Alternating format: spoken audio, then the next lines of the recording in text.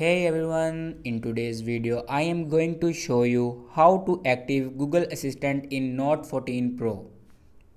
So let's start the video. First of all, open Google and then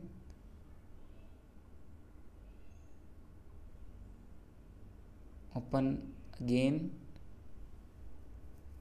and then click on Google account.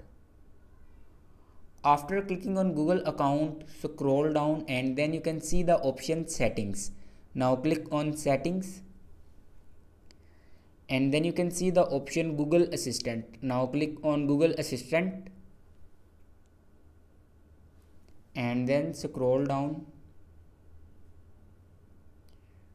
and here you can see the option General. Now click on General and here you can active or deactive your Google Assistant. If you want to active your Google Assistant, then simply turn this Google Assistant button on. After turning this button on, your Google Assistant will be active.